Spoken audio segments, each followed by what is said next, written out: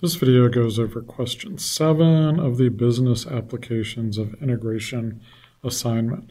Find the consumer surplus and the producer surplus at the equilibrium price level for the given price demand and price supply equations. Include a graph that identifies the consumer surplus and the producer surplus. So we have a exponential demand curve and a quadratic supply curve. So we're going to put both of those into the calculator. And I'm going to start a new problem, doc, 4 for insert, 1 for a problem, 2 for a graph. And since I have both demand and supply, I'm going to change the name to D.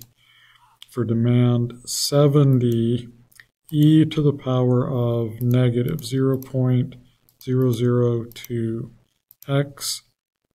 Then I'm going to put in another function immediately, so I go down arrow, and then we're going to change that to s of x for the supply function, 25 plus 0.1230, a 2, and then an x squared.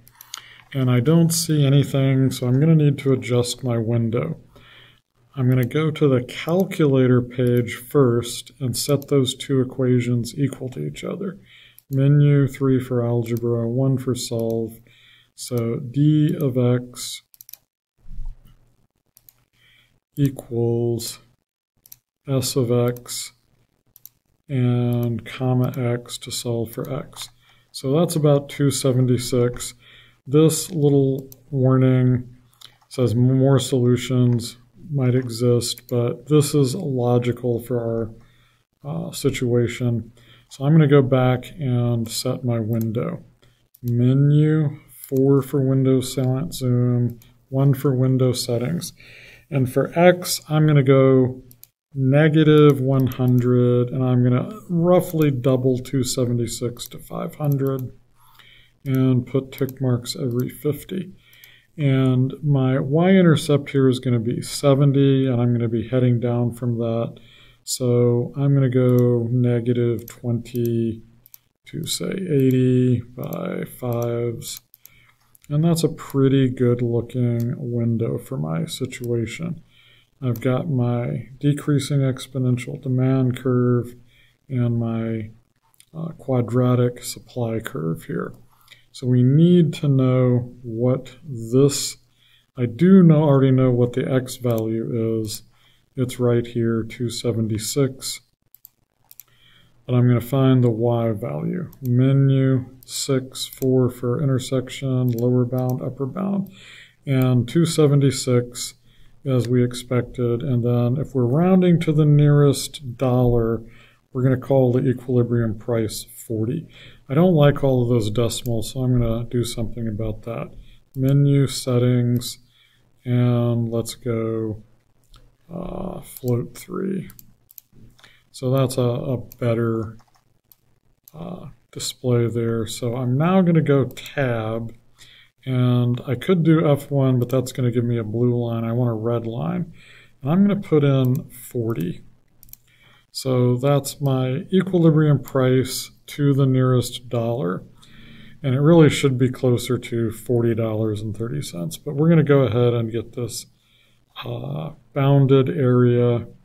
This is the consumer surplus, menu 6, 8, this function and this function. And we're going to go from 0 to 276. So I get, that's my float 3 wasn't good for that. Menu 9, let's go float 5. So 3807,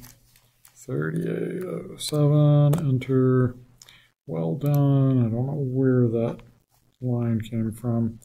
Producer surplus, so that's going to be that other region down here. Menu 6, 8, 0, enter. 276, enter. Oh, graph, 0, enter. 276, enter. So rounding that to the nearest dollar, 27.39. 27.39. So that's not totally unexpected. We're going to go do this on the calculator page. Menu doc 1, and we'll go shift plus 0 to 276. And my upper function is going to be 40 or F2, and my lower function is going to be S of X. F2 of X minus the supply function of X tab dx. And I do get a little bit different answer. So let's try 2738. And that worked. Okay, and then all of these look pretty much the same. They're not screamingly obvious like the previous examples. But this one hits the x-axis, so I'm going to eliminate that one. So I think it's down between one of these two. So let's go take a look at our graph. And they've got a little bit different window, so I'm going to do menu for 1, and I'm going to go 0 to like 1500 for X, and it looks like maybe hundreds for the tick marks, and then 0 to 100. Looks like they're doing tens for the tick marks. So it's really down to these two. So 1, 2, 3, 1, 2, 3. I'm going to guess this one. So it's got to be this one. And that concludes this video.